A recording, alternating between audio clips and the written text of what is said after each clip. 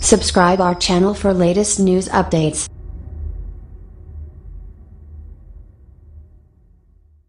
Russian jet crashes after Moscow takeoff.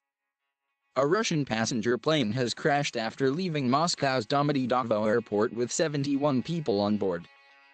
The Saratov Airlines An-148 jet was en route to the city of Orsk in the Ural mountains, near Russia's border with Kazakhstan, when it went down.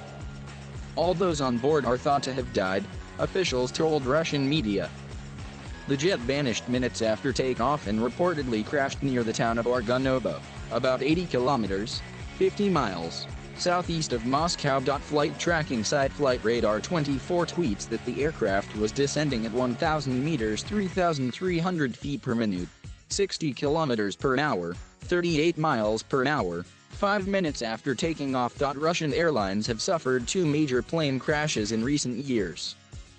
A Tu-154 military airliner crashed into the Black Sea with the loss of all 92 people aboard on December 25, 2016, with the disaster blamed on pilot error.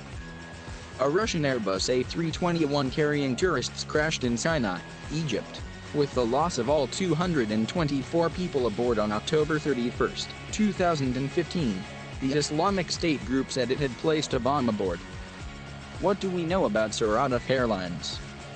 Saratov Airlines is based in Saratov, 840 kilometers southeast of Moscow.